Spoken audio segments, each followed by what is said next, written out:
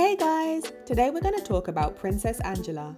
Angela Gisela Brown was born in Panama in 1958. Her family moved to the US when she was 5 years old and she grew up in New York.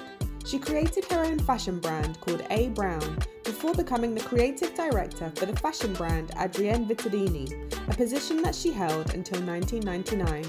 Angela Brown and Prince Maximilian of Liechtenstein met at a private party in New York in 1997. They married in 2000 and Angela wore a wedding dress that she had designed herself. This interracial marriage was groundbreaking and made Princess Angela one of the first documented people of African descent to marry into a ruling European dynasty. The couple has a son born in 2001, Prince Alphonse Constantine Maria of Liechtenstein, who was sixth in succession to the throne.